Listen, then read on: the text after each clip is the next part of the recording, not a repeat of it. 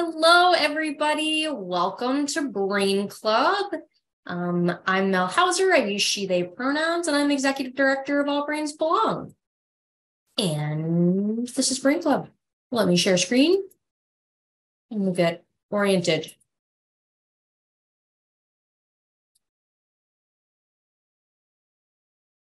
So tonight we will be having our monthly book chat.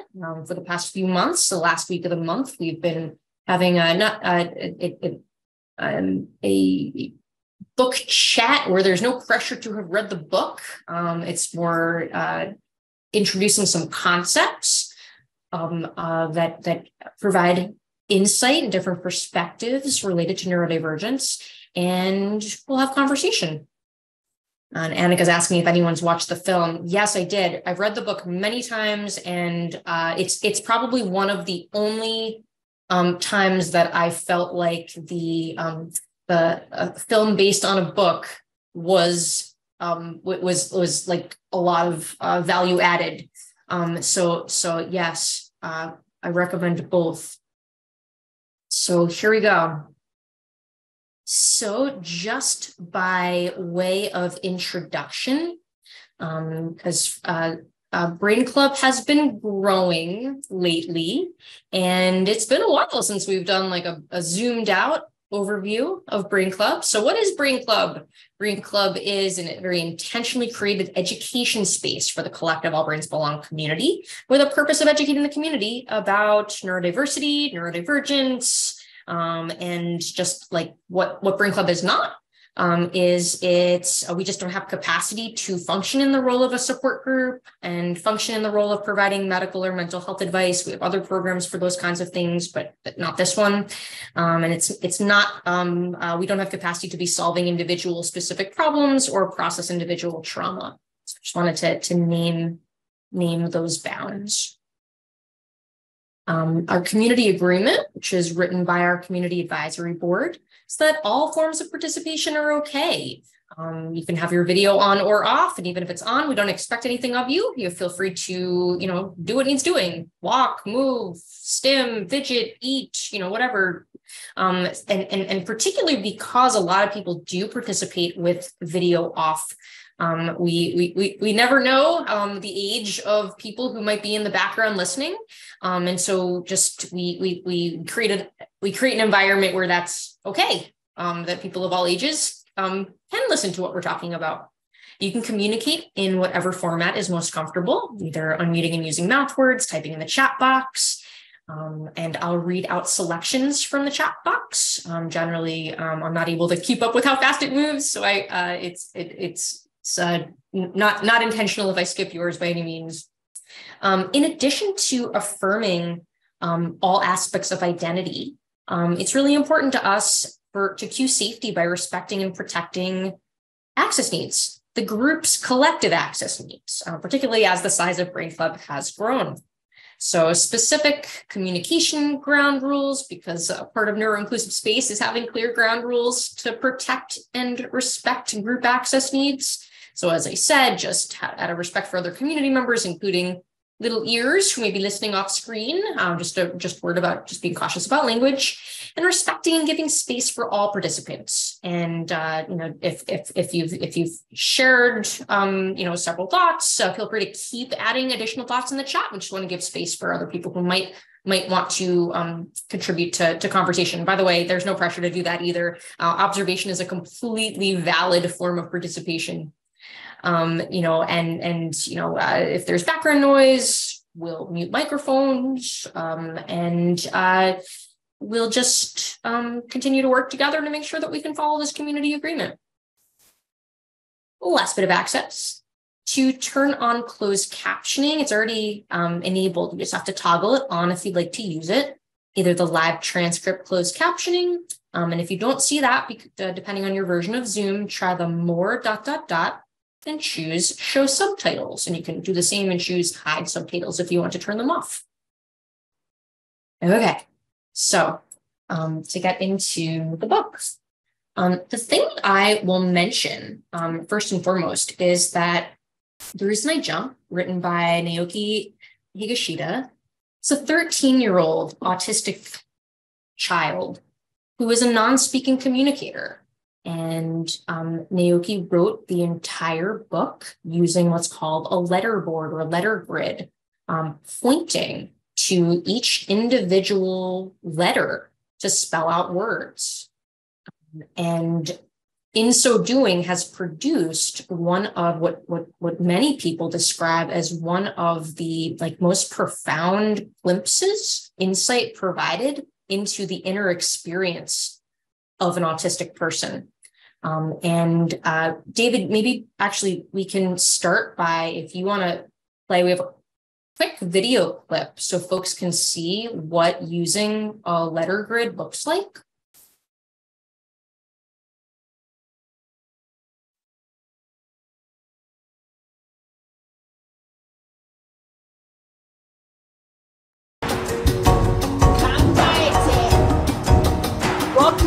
Higashida Naoki.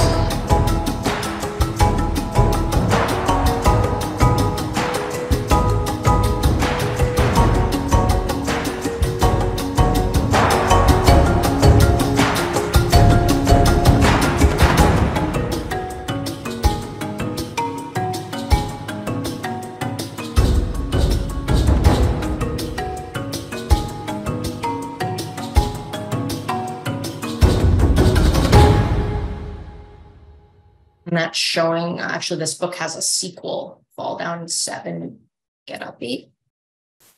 So, have audio? Just a question, because my audio went out during the middle of it.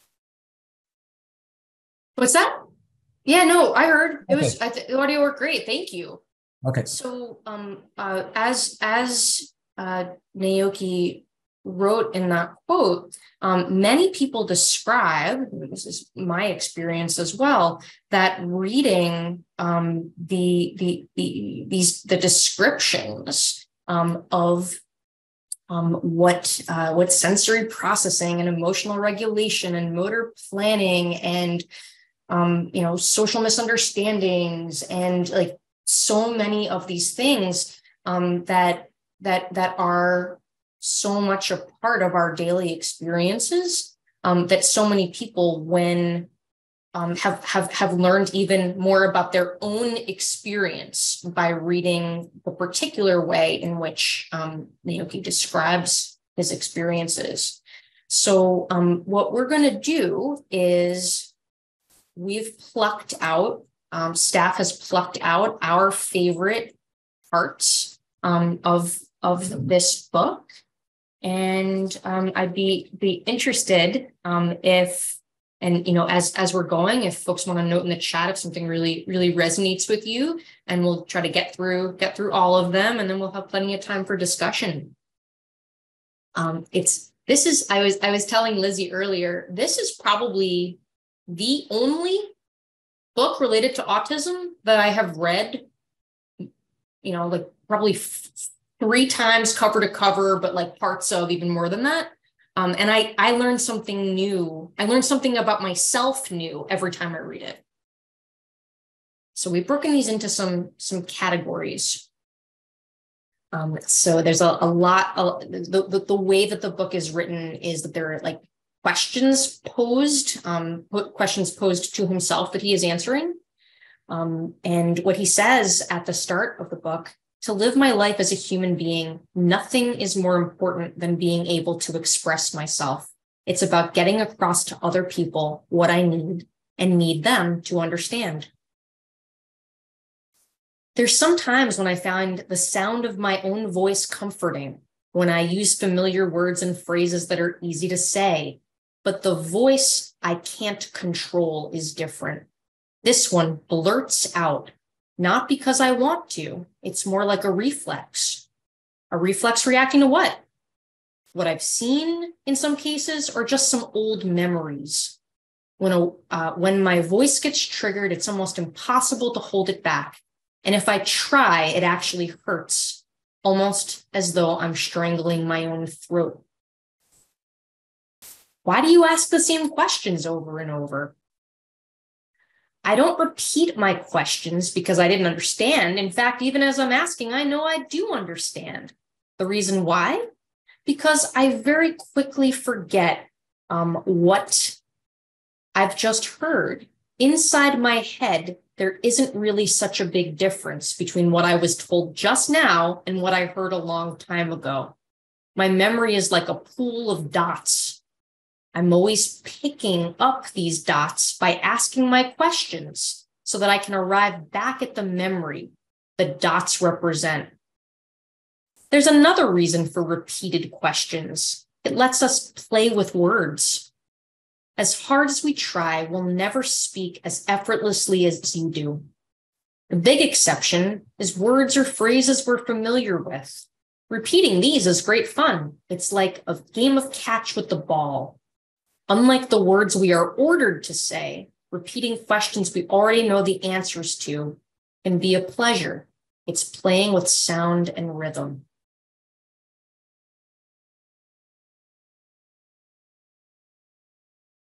Words we want to say and the words we can say don't match that well.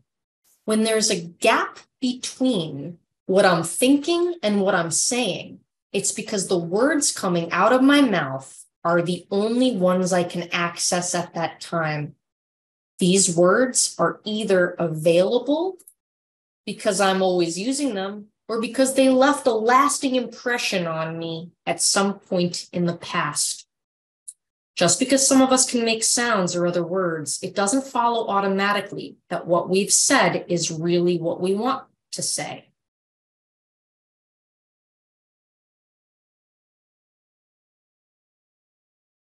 Actually, before I move on to talking about processing, I wonder if any of that resonated for folks about language.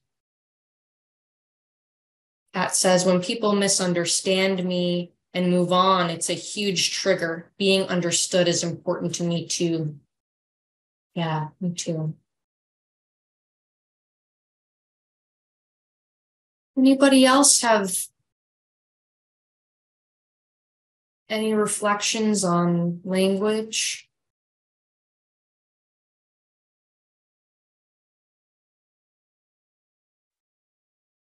Annika says, the concept of time I've always struggled with. Yes, yes.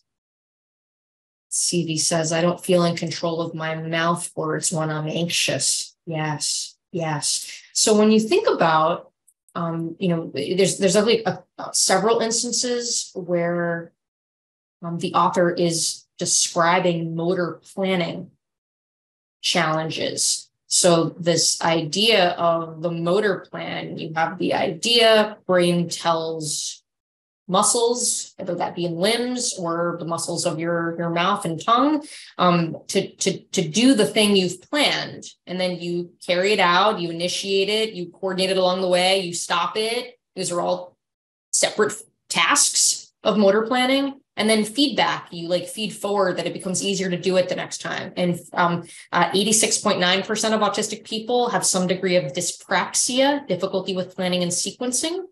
And it's in many ways, many people describe autism as a motor coordination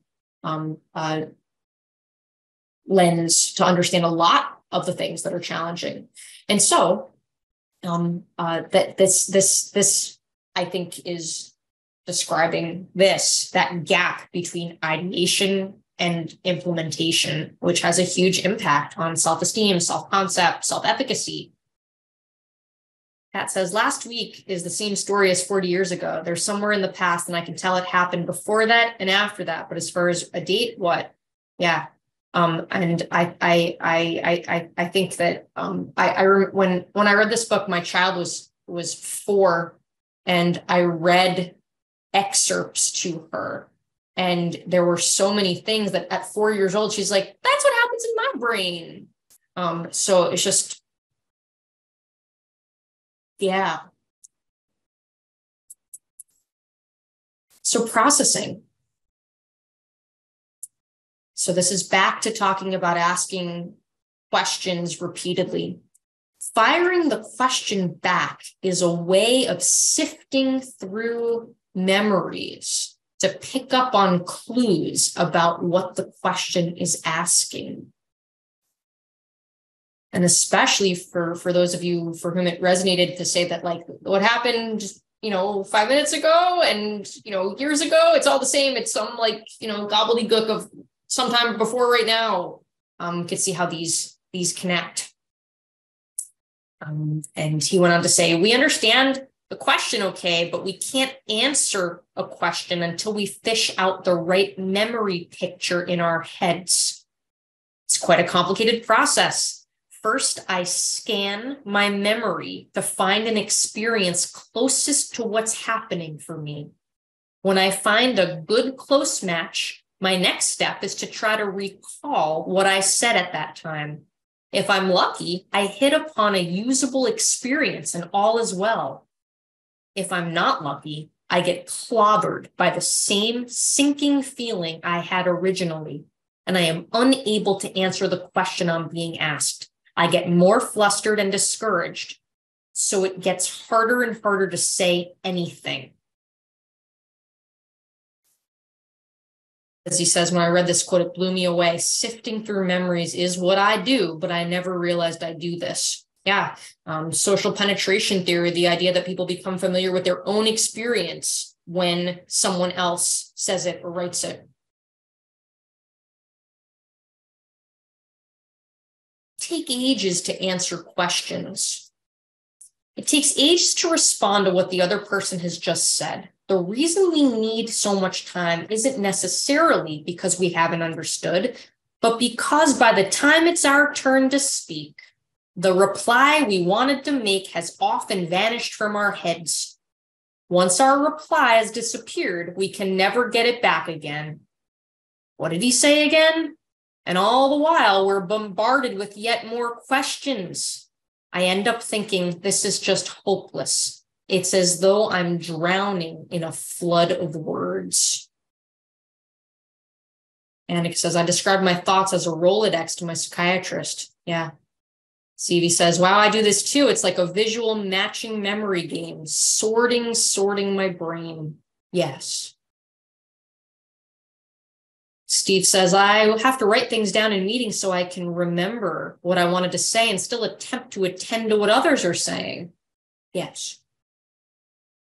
Kat says, that's what I do when I'm conversing with other autistics. How does this relate? Am I really understanding you? If I can find something that it just popped around. It resonates a joy, right? And you think about the neuronormative line of like, you're not supposed to share what happened in your own life when someone's telling you a story. It's like, well, that's how so many people establish connection, because I think exactly what this is of listening, flipping through the Rolodex, matching, connection. Nothing wrong with that. Socialization. Why don't you make eye contact when you're talking? Where exactly am I looking? You might as well suppose that we're just looking down or at the general background, but you'd be wrong. What we're actually looking at is the other person's voice. Voices may not be visible things, but we're trying to listen to the other person with all of our sense organs.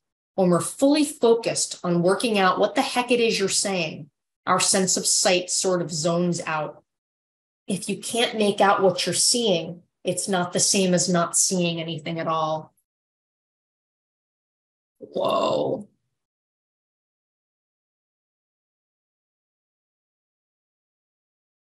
I will often describe to people who don't identify as being autistic, don't endorse necessarily understanding this. And I'll describe that like I have the kind of brain that listens better when I'm looking somewhere else. But it was not until I read this, looking at the other person's voice.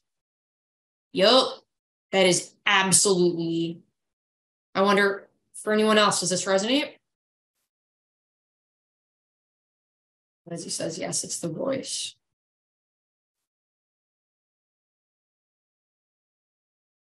Steve says, a couple of people say yes. Steve says, definitely easier to listen when not looking at the other person. Looking at them erases my brain. Yeah.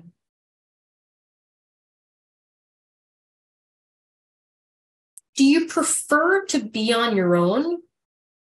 Oh, don't worry about him. He'd rather be on his own. How many times have we heard this? I can't believe that anyone born as a human being really wants to be left all on their own. Not really. No, what we're anxious about causing trouble for the rest of you, or even getting on your nerves. This is why it's hard for us to stay around other people. This is why we often end up being left on our own. The truth is, we'd love to be around other people, but because things never ever go right, we end up getting used to being alone without even noticing this is happening. Whenever I overhear someone remark how much I prefer being on my own, it makes me feel so desperately lonely.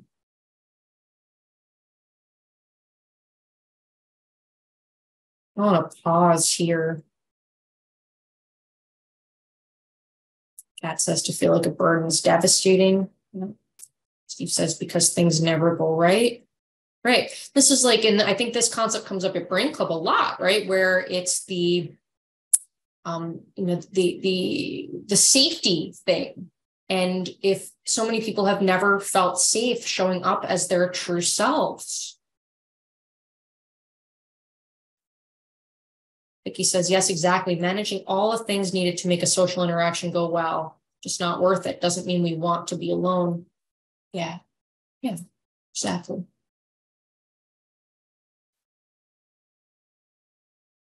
I'm going to virtually go to this. I'm going to read a couple more quotes in the socialization bucket. Why do you ignore us when we're talking to you? Not noticing is not the same as deliberately ignoring. It's very difficult for us to know someone's there and that they're just talking to us by their voice. And I think to me, that's really describing the attentional tunnel. If you're not in the attentional tunnel, you can't be attended to. And, when we think about conflicting access needs, in my house, because of, I think another quote was really talking about working memory, but by the time it's my turn to talk, I'm going to forget what I was going to say, working memory challenges. So a lot of people in relationships, not only have that as a real consideration. If I don't get my thing out right now, it's urgent because I'm going to forget it. And impulsivity of like, it's on my, I think it, I say it, I blurt it. And then what do you mean you're not attending to me? To another neurodivergent person who has their attentional tunnel on something else. And so just to like bring some transparency to that of like, yup, this is how this goes. It's just how our brains work. Sierra says, that's my household 24/7. Mine too. Yes.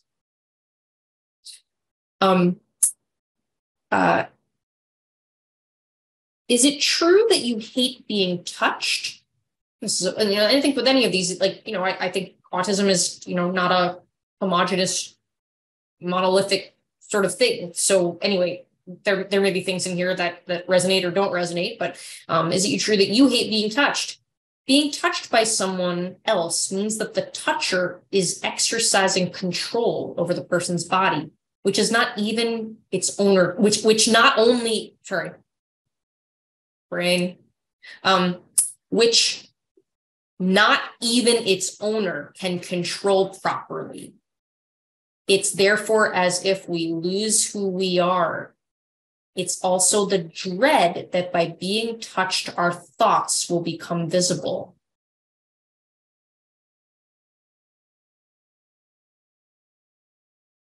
Don't have the kind of brain for whom that resonates, but it helped me understand my child who does a lot better. Kat says, right, it's such a huge question. Some touch is good, some touch is uncomfortable, right? Yeah. David's the same for my child. What are your flashback memories like? The trouble with scattered memories is that they sometimes replay. In somebody's illness like fibromyalgia and touch is painful. Yes. Exactly. And we know that neurodivergence and fibromyalgia very commonly co-occur, as a central nervous system sensitivity, hypersensitivity, where the brain is literally perceiving pain. And this is far more common in autistic people. And as part of, and I'll say more about this at the end.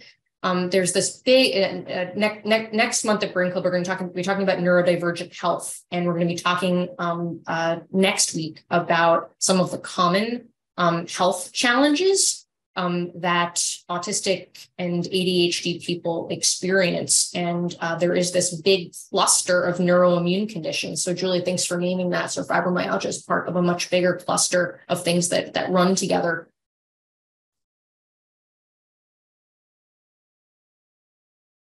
What are your flashback memories like? The trouble with scattered memories is that sometimes they replay themselves in my head as if they had only just taken place. And when this happens, the emotions I felt originally come rushing back to me. It's like a sudden storm.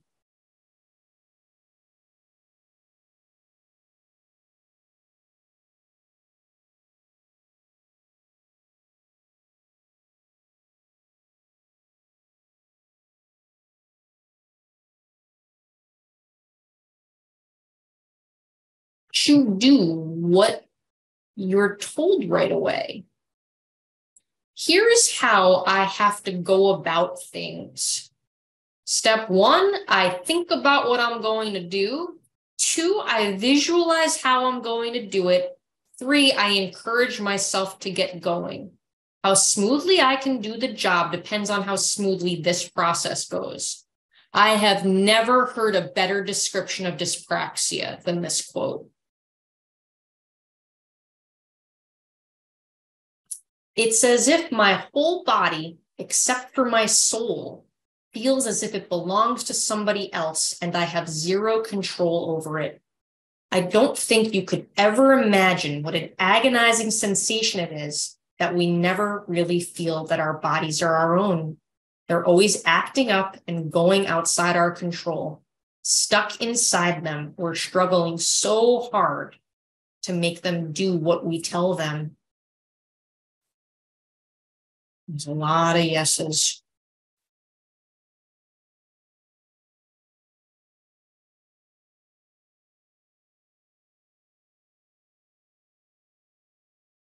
Skip around, is there? Okay. All right, before I get to emotional regulation, I'm going to read a couple of other folks that didn't have a category. Why do people with autism cup their ears? It's more to do with the fear that if we keep listening, we will lose all sense of where we are. At times like these, it feels as if the ground is shaking and the landscape around us starts coming to get us, and it's absolutely terrifying. So cupping our ears is a measure we take to protect ourselves and get back our grip on where we are. Vicky says loud sounds physically hurt. I found this passage really interesting because the author's describing something more than the sound. And when I think about how often I have seen many people cupping their ears, I have always associated that with there's loud sound. But it seems like it may be more of that. And when I think about if I have snapshots of memories of being really profoundly dysregulated, when there's not a loud sound going on, I totally get the idea of anchoring, attempting to ground. Ellie says the anxiety caused by a din of sound is like a wave watching over me. Kat says even certain tones of voice can physically hurt. Yep. Do your senses work differently in some way? It's my own despair that causes me to misread the messages my senses are sending me. If all my attention gets focused on one area of the body, it's as if all my body's energy is concentrated there too, which is when my senses all report that something in that area is going badly wrong. My guess is the despair we're feeling has nowhere to go and fills up our entire bodies, making our senses more and more confused. Somebody in the chat, and I started to read, and then the chat moved and I lost it, mentioned monotropism, the idea that fewer things at a time captivate our attention and do so more intensely than for other brains. I think what that quote made me think about that. If you have the kind of brain that's taking in so much more information, you have to develop an attentional tunnel. Kat says, somebody did that today, cupped their ears. So my first thought was that they had an earache. Nope. Sound? Nope. Someone said something upsetting. Yep. Yeah. Sarah says, yes, I feel everything and hear everything around me. It can be hard to filter out. Steve says, in a social gathering, the many conversations merge into a wall of sound coming at me. I sit back and contemplate the wall, but I can't engage in the individual conversations until I recover. Yeah.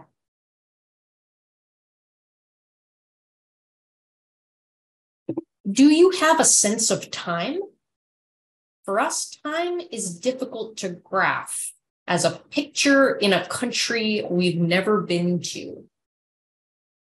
You can't capture the passing of time on a piece of paper. The hands of a clock make sure that some time has passed, but the fact that we can't really feel it makes us nervous. Time can only be fixed in our memories, in the form of visual scenes. For this reason, there's not a lot of difference between 1 second and 24 hours. Exactly what the next moment has in store for us never stops being a big worry.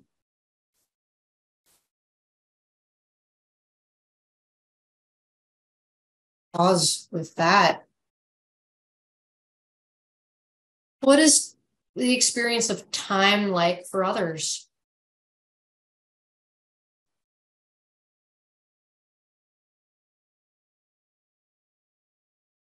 Kelly says, time is my nemesis. I'm grateful to live in a place with seasons. Otherwise, a year could pass without my knowledge. Having children rapidly outgrowing me helps me see time pass as well. Kat says, yeah, I never knew that I couldn't quote hear in a crowd. I learned to smile, nod, say things like, oh, something to let them know that I heard them, but really I couldn't understand a thing. Yeah, auditory processing. CV says, I cut my ears when I'm overwhelmed and need squish. Yeah, exactly. So grounding.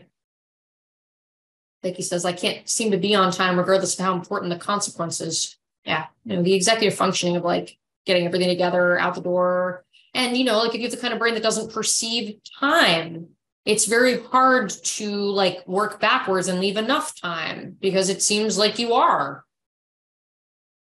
Sarah's describing hyperfocus, losing track of time that way. Yeah. Kat says, I couldn't move on the time conversation until I finished my thought about hearing. Yes, exactly, which is totally okay. It's, yes, that resonates with me a lot. And it says, blue light filtering glasses has made my mind so much calmer. That's so interesting. That's really cool to know. Since having COVID in the winter, I've really noticed that when I have my lights on, it really just saps my battery a lot sooner. Anyway, shutting off the lights can really extend the life cycle of my battery. Kelly says, or if I know I have 10 minutes left, I seem to consistently think I have 10 minutes left, along the entire 10 minutes. Yes, absolutely, that resonates. Lizzie says, trying to calculate enough time to get out the door is hard when you can't feel time. Yeah.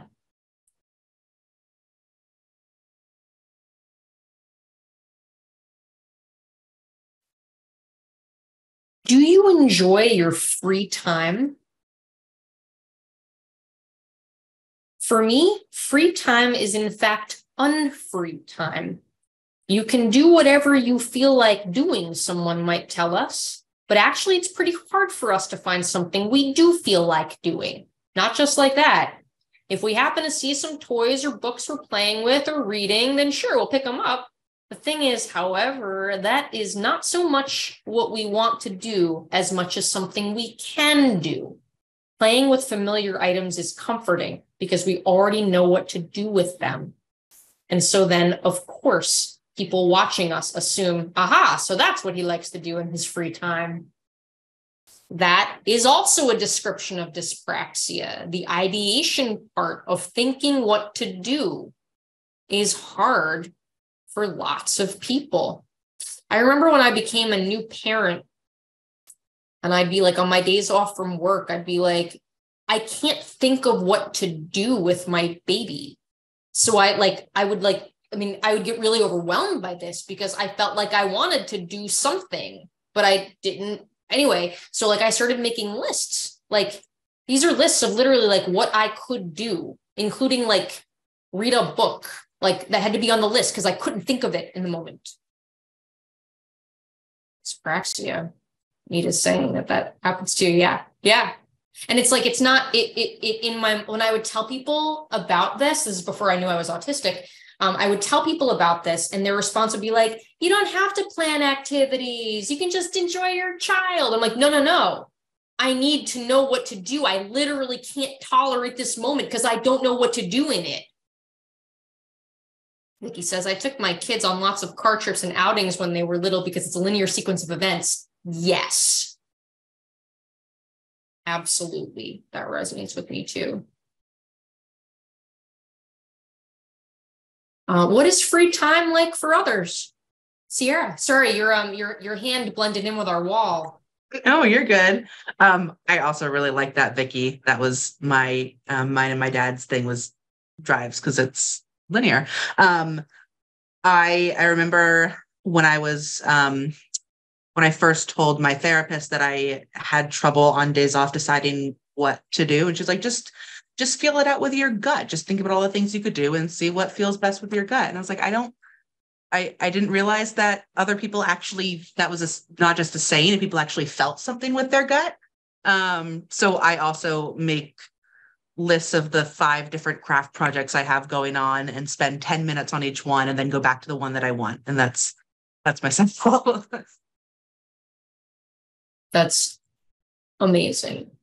And Julie's saying, I both need free time and hate it. There are too many choices, what I should do versus what I want to do. Right. And then you combine that with maybe if it's hard to even generate a list of like, what is available to do? Just like, I can't think of a food, like not just can't think of a vegetable. Like I can't think of like what food exists sometimes. Allison says, scrolling through Netflix for hours, trying to figure out what I want to watch. Yes, all that. Annika says, I couldn't figure out that I couldn't follow instructions when they were verbal instead of written for the longest time. Yeah. And so that's why I fill my free time with TV. Yeah. Right. And so, it's a lot of prep work. It's like when you have spoons, the idea of like making your visual support of your list, like Sierra has, or your playlist, of your My List on Netflix, or a playlist on the podcast queue or something. Because like when you're in the moment, it's just too much motor. It's not just, it's motor planning. It's like all the clicking and sequencing in the particular order. Just no. Vicky says, when I have free time, I'm trying to figure out how to feel comfortable. That's usually less comfortable for me when there's something than if there's something I have to do. Yeah. CB says, it's eye-opening. I experienced so much anxiety not knowing what I'm supposed to do next. Your descriptions of dyspraxia give me a name for this. Yeah.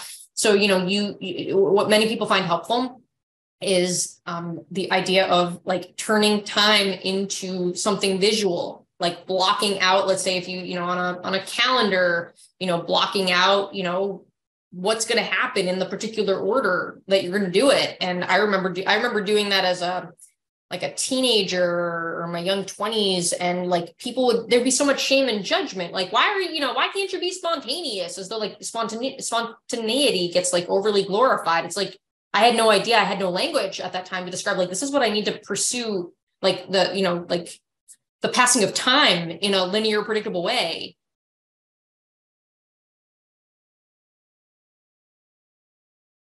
Why do you keep repeating certain actions again and again?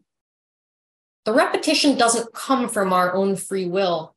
It's more like our brains keep sending out the same order time and time again. Then, while repeating the action, we get to feel really good and incredibly comforted. I feel a deep envy of people who can know what their own minds are saying and who have the power to act accordingly. So that's describing inertia. Object in motion stays in motion. Dopamine deficiency. You start doing the thing and can't stop doing the thing. So somebody mentioned scrolling on Netflix, scrolling on social media. This is a lot of us have motor things that we start doing and can't stop doing. And this is the management of this is to get dopamine. So in our medical practice, we spend a lot of time on identifying someone's manifestations of inertia, either foot on the brake, can't start doing the thing, or foot on the gas, can't stop doing the thing. And the management of both is to get more dopamine. So Kat's saying, listen to the recording to write it down, to process it, right? To take notes on it, to, organize it, make it linear. Definitely. Why do you get lost so often? I never feel at ease wherever I am. Because of this, I wander off or run away in search of some location where we do feel at ease. When we're on the search, it doesn't occur to us to consider how or where we're going to end up. We get swallowed up at the illusion that unless we can find a place to belong, we're going to be all alone in this world. Why do you wander off from home? Came down to this. If I didn't go outside, then I would cease to exist. Whoa.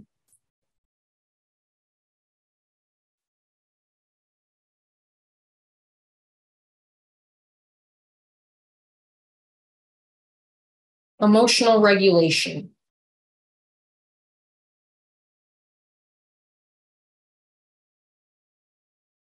Why do you make a huge fuss over tiny mistakes? Once I've made a mistake, the facts of it start rushing toward me like a tsunami. All I know is that I have to get out of the situation as soon as I can so that I don't drown. To get away, I'll do anything. Crying, screaming, throwing things and hitting. Finally, I'll calm down and come back to myself. I see no sign of the tsunami attack, only the wreckage I've made. And when I see that, I hate myself. I just hate myself.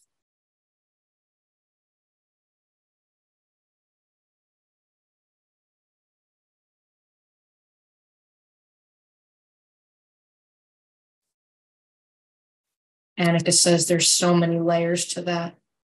Right. So this is the first time I read this book, I didn't know that I was autistic yet.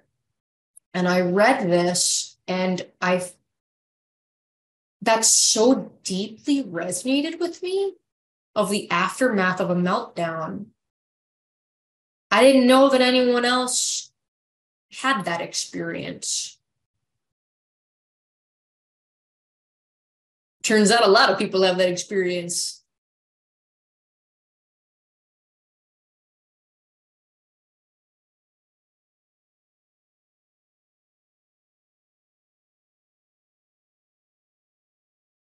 How's this part landing on folks?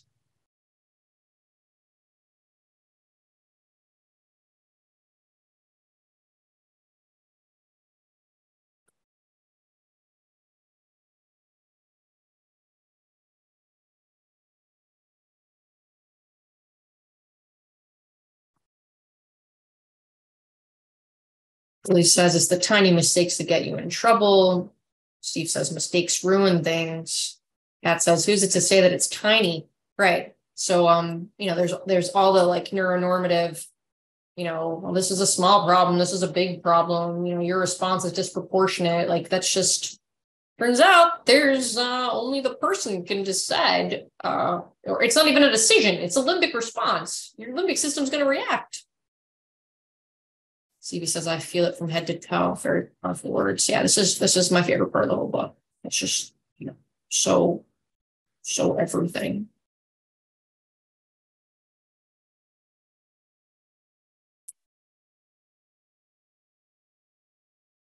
Sarah says, it helps me to feel empathy for my child as a parent. Yeah. So Sarah, I quote this line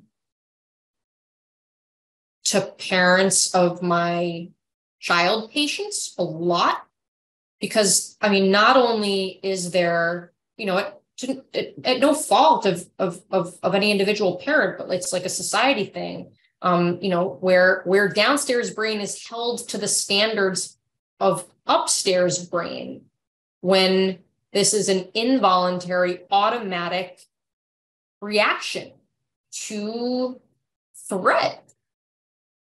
And if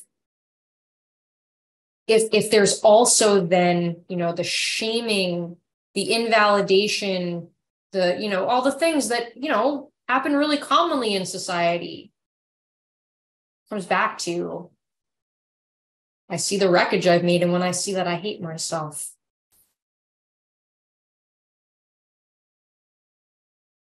And like it says, all trauma survivors can relate to that limbic system response.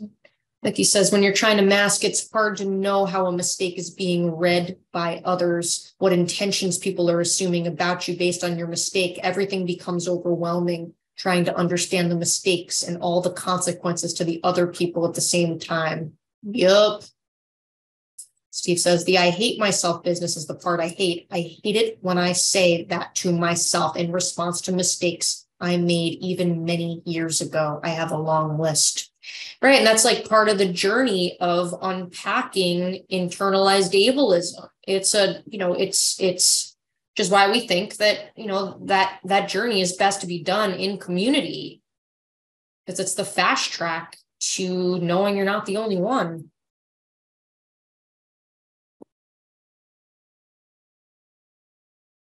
So we have about 10 minutes.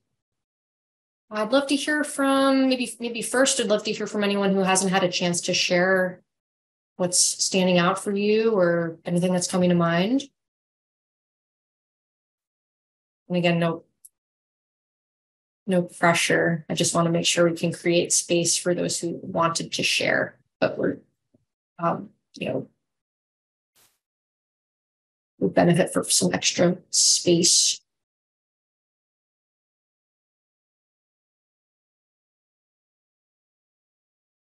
Since I have the kind of brain that doesn't feel time. Hey, Sarah. I just am sort of thinking about this, the meltdown thing, and I'm just thinking, from a sort of an evolutionary survival standpoint, because I always like to think about things in those terms, but like if we're thinking about this stuff in terms of a survival response, and this is all happening and these survival responses are happening in the context of a predatory world. So it makes sense, first of all, that there would be a group of people, like not everybody, but some of us who would be hypersensitive to threat and who would be hyper responsive to threat. And so on that sort of on the outliers, that could be useful to our species.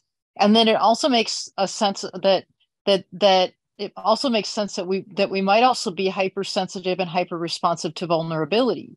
So I've just responded to threat in a strong way in the presence of potential predators and enemies who have now seen my vulnerability, and now now my hypersensitivity now my hypersensitivity to vulnerability is showing. And so it can explain, for me, helps to make sense of perhaps some of the extreme responses, but also the in general, in some ways, the social usefulness of those responses, or the potential social usefulness of those responses. So anyway. So other Sarah just said, so well put, Sarah. I could not agree more. Yes. Amen to that. What do others think? Can open this to anybody who wants to share. I'm just going to catch up. Kat says, maybe it's the hate myself part that settles into trauma. Maybe to hear that no one hates you for what just happened, it helps to prevent it from settling. Yeah, I think there's also, the element of agency. And so if you're going to combine, lack of agency, lack of autonomy, not being able to do during threat, that also contributes to trauma. Hi, Amy. I'm just feeling so appreciative of what everyone's sharing. I think I just feel so seen, and I've just noticed towards the end, like, I just feel like my stomach is in knots in a way, and I think it's something like Steve said about like the idea of like hating yourself. Like, it was the part that Steve said about like the years ago, and because of the way my memory sorts, right? Like we talked about this in the beginning, because our memory sorts in a certain way, there's always that like kind of personalized threat of like, oh, I remember I did this. I remember I did that, and I don't want to do it again. And I think that like the sadness that comes up for me tonight, partly just from like feeling so seen, is like that I just want to belong so badly. Like, it's the thing that I've wanted for so long. It's why I masked the way I did. It's, and that there's still this continuation of like being in a group where I feel like I belong and I'm told that I belong, but the feeling inside of like, when will I feel like I can belong as myself to myself so that I can just show up. And I think that's the thing that's hitting me the most tonight. Isn't like I feel so cared for by this community, and I feel like I'm more and more myself. And like, I notice like I'll start cracking jokes a little bit more, like there's other parts of my personality, but I think it's still that part of myself, allowing myself to belong. And yeah, so I just wanted to come on and just like show my face and just say how just so incredibly forever grateful I am for this community and what it's brought me, and that I'll just continue my journey back to myself, because I think I just abandoned myself for so long.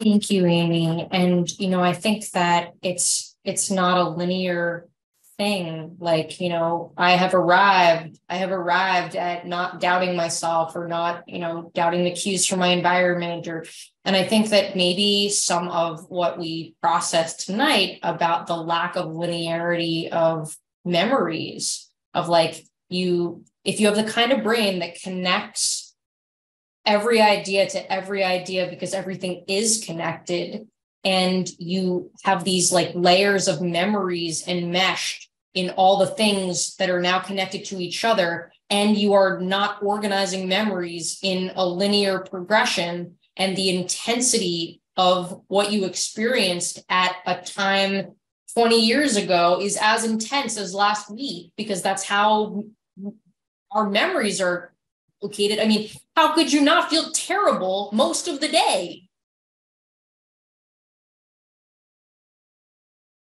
As Sarah said, I keep wanting it to be linear, and it's just not, right? And so, actually belonging unconditionally, part of, as Stevie's saying, it's, I think that all anybody can do is, show up, show up, and and I think that's why we spent extra time on the community agreement part at the beginning, because I think that it's the collective, right? It's the idea of like, you all belong to community, and the part of the community is in protecting the community, and figuring out how do you navigate conflicting access needs? How do you continue to make people feel safe to show up? And I think that's just a process that we all navigate, and we navigate it together.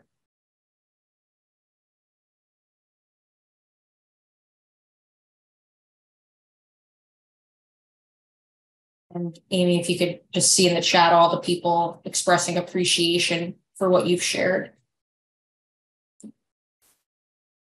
So go ahead, Amy. You look like you opened your mouth. Go ahead. You gonna say something else? I can't remember what I was gonna say, but yeah, I wanted just to honor the fact that that I'm like taking care of that part, like that I'm like being modeled, like the people coming here and showing up, and the fact that like I can observe for the entire hour and then have something to say at the end, and I still have the opportunity. So I just wanted to say that like I am taking care of the part that wants to belong, and that I am having the space to be able to show up is doing it, and that I really feel like there's just this new way of seeing people come and watching everyone else evolve as well, and that's been so beautiful, just to like create these friendships and then see people taking an opportunity to change and to love themselves. Yes, amen to that. And I thank you for sharing that. So as we wrap up May Brain Club, our theme for June is neurodivergent health.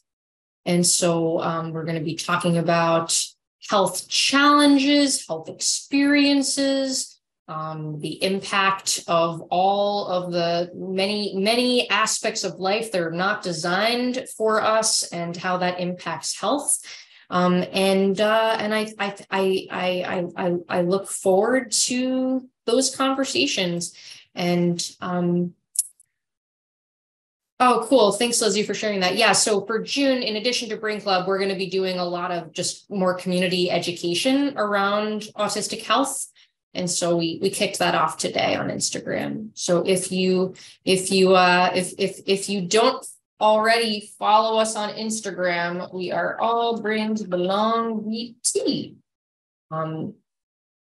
Awesome. Thank you all so much for being here. We'll see you next week. Bye.